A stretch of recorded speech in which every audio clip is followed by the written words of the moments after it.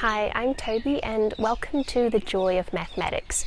Today we're going to work up towards something very beautiful, so if you'd like to work along at home, now's your chance to grab your own notepad and pen and you can follow along.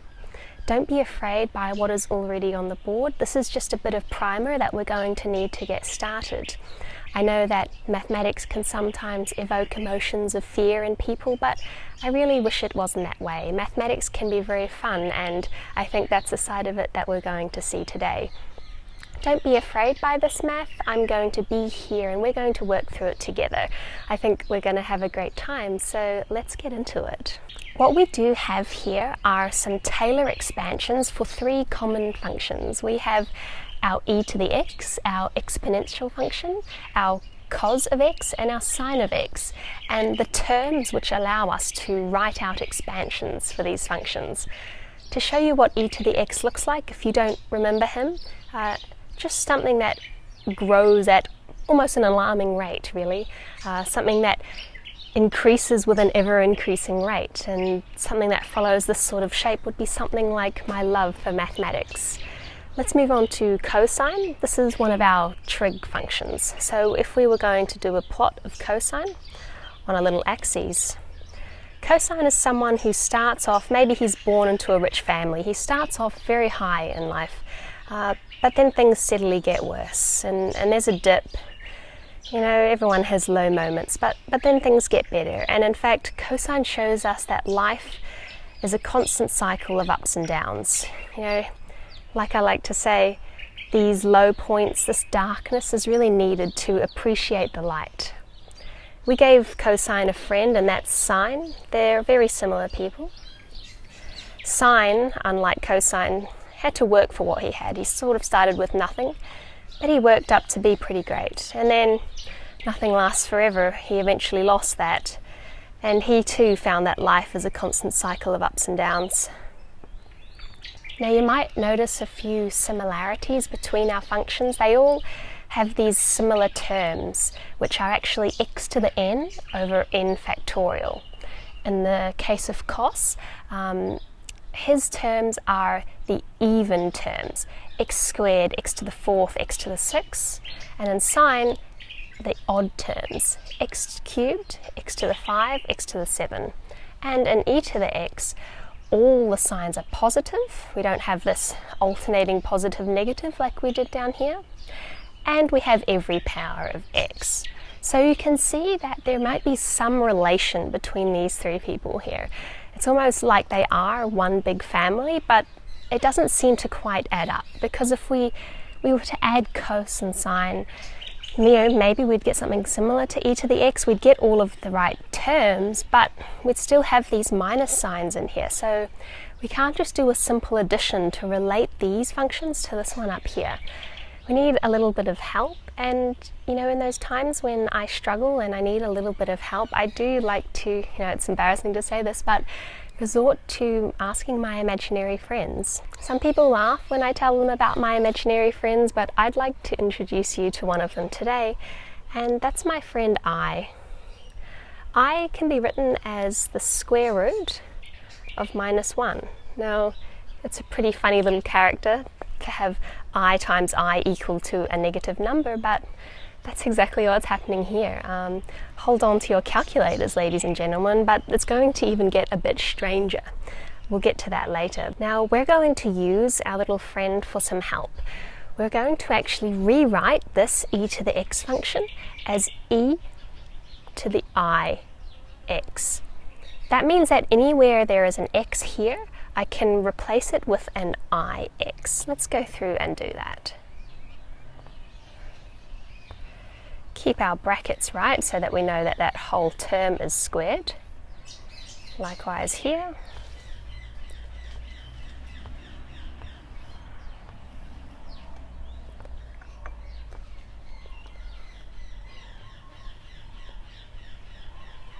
And there we go. We now have our function e to the ix. But what do some of these terms do? What can I really do for us? Let's have a look. So I to the power of 1 is just going to be I, but I squared is going to be -1. That's from our definition here. And if we were to do I cubed, that would be I, or minus I to the 4 would be 1. And in fact, this series repeats itself between I, -1, minus I, and 1. And we can use that to rewrite some of these terms. So if we have an I squared in this term here, we can replace that with a -1. Let's take out that I, take out that bracket, and change this to a -1. Here we've got I cubed. We can replace that with a -I.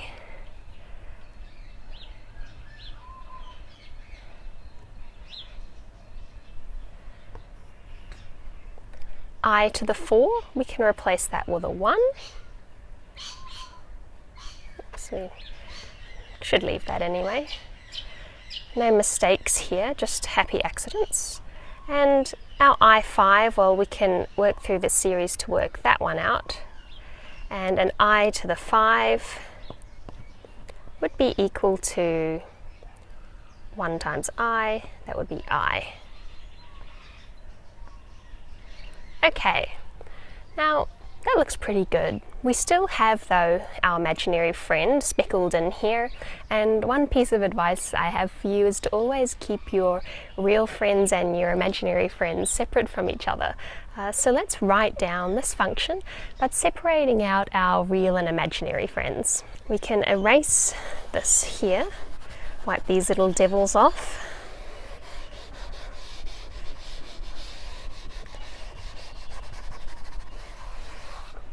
And here we go, e to the ix. Let's do the real terms first. So he's real, he's real, he's real, and I think anything that has an even power will be real. So let's put it in brackets. 1 minus x squared over 2 factorial plus x to the 4 factorial, and there's going to be an infinite number of those real terms. Let's do our imaginary ones now. All of our imaginary terms are going to have this I out the front, so in fact we can just take the I out the front of our brackets. What have we got? An x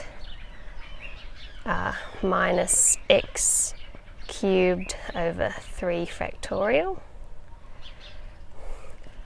plus I x5 over 5 factorial, and an infinite number of those terms. So if we take a little look at what we're actually working with here, the eagle-eyed ones amongst you might recognize that this here is really nothing more than our old friend cosine of x. This is this function.